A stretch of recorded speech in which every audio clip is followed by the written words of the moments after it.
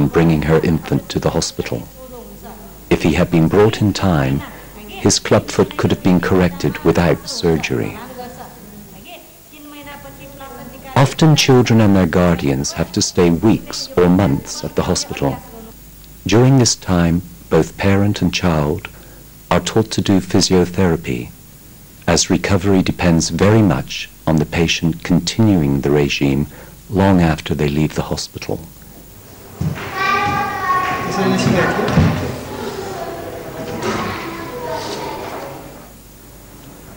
Little Manju had an operation for clubfoot 3 months ago. She is being fitted with these special shoes to keep the foot in the right position.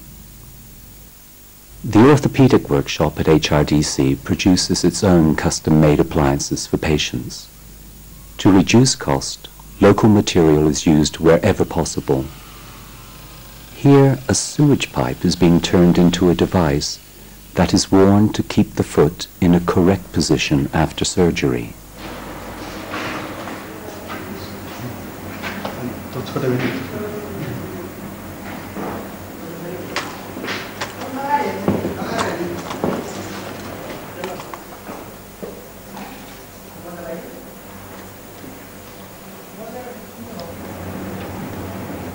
In all, HRDC produces more than 130 new appliances every month.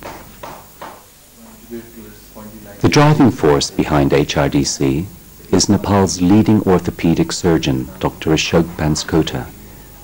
He began the clinic in 1985 with a skeletal staff and support from the Swiss charity HRDC. He was the only doctor then. Today, HRDC has 120 staff who care for more than 5,000 patients.